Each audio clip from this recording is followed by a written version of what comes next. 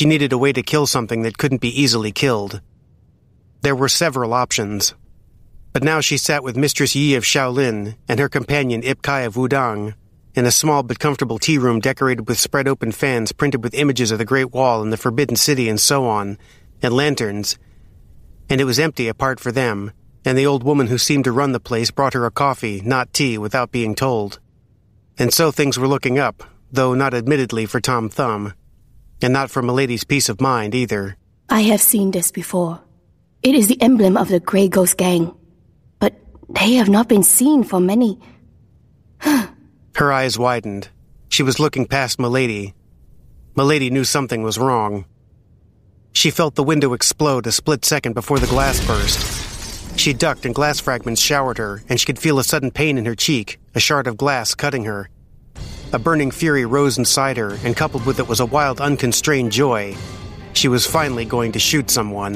The Grey Ghost Gang! When Milady looked up, the gun was in her hands, and dark shapes were streaming into the room. She fired, and watched the first one drop to the floor, a flower of blood spreading on his chest. They were dressed in black. Of course they were dressed in black, and she knew with absolute certainty that if she only looked, she'd find a gray tattoo on the man's arm.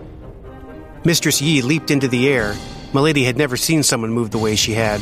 She bounced off the wall and spun and kicked, and her foot connected with one of the attacker's heads and knocked him out flat.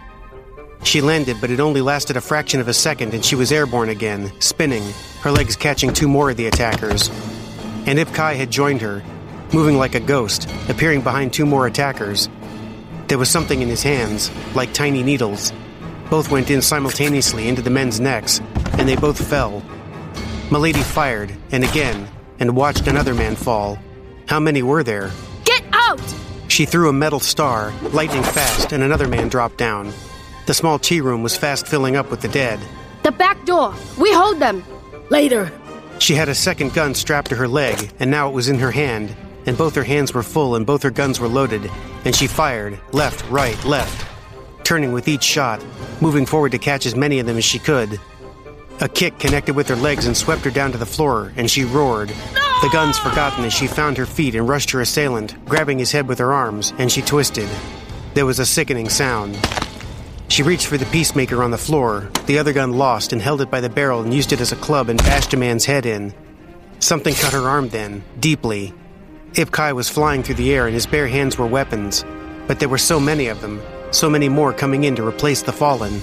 Get out! Damn it! And then Mistress Yi was there again, and somehow the small girl was dragging the much larger woman away from the fighting, towards the back of the room. We hold them off! And threw her through the kitchen door. The desire to fight left her suddenly. She scrambled to her feet, noticing the kitchen was empty, the door to the back wide open, and went through the door fast. Behind, a dark alleyway that was very empty. Why would they be chasing her? She didn't have the key. A key. A key to what? None of it made any sense. She thought of what the girl, Mademoiselle L'Espanaye, had told her, what she saw in the room at the end of the corridor, at the clockwork room. Shadows flickering on a wall, light and shades, moving shapes, like a camera obscura. A projection. Not a key, but a what? And she thought, perhaps it was showing what is behind the door. She had to find the fat man, and she had to talk to Victor again, and to the council. But first, she needed a new gun.